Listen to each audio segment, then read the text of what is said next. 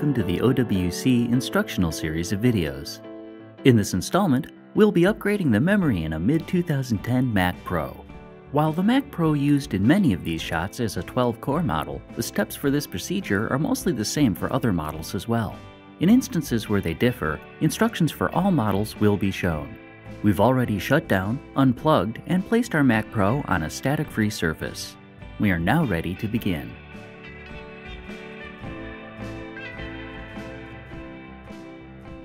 First, we'll need to open the side access door. To do this, lift the latch located on the rear of the Mac Pro until it locks in the open position. You may then tilt the door forward slightly and remove it. The memory is attached to the processor tray, which is located in this area. Remove the processor tray by opening the latches along the bottom of the tray, then pulling it straight forward out of the machine.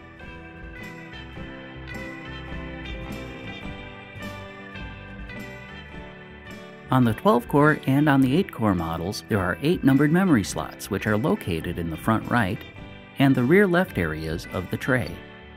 In this example, we're going to install 8 8GB modules. In order to install all of them, we will need to remove the memory that's already installed. Push outward on the latches on each side of a memory module to eject it.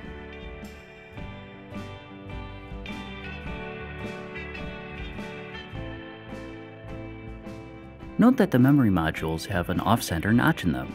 This lines up with the off-center pin in the memory slots.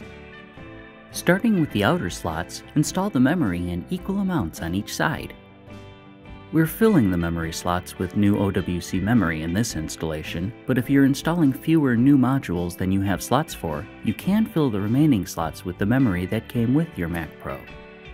We now have 8 8GB modules for a total of 64 GB of RAM. On the 6-core and on the quad-core models, there are 4 numbered memory slots which are located in the front right area of the tray. In this example, we're going to install 4 8GB modules, so we need to remove the installed memory. Push outward on the latches on each side of a memory module to eject it. Note that the memory modules have an off-center notch in them. This lines up with the off-center pin in the memory slots. Starting from the outermost slot, firmly push each module into place. The latches should snap shut when the memory is fully seated. If you're installing fewer new modules than you have slots for, you can fill the remaining slots with the memory that came with your Mac Pro. We now have 4 8GB modules installed for a total of 32 GB of RAM.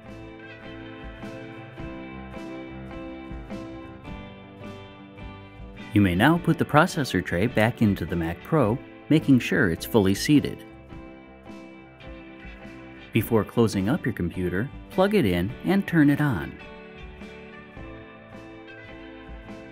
If the memory was installed incorrectly, a dialog box will come up telling you how the memory is currently installed and how it should be installed for best performance. The slot numbers in the dialog box correspond with the numbers next to the memory slots on the tray. Shut your computer down and rearrange the modules to match the order given in the dialog box, then restart to check it again. If you've installed your memory correctly, you'll get a dialog box telling you that you have. You may now replace the door and latch it.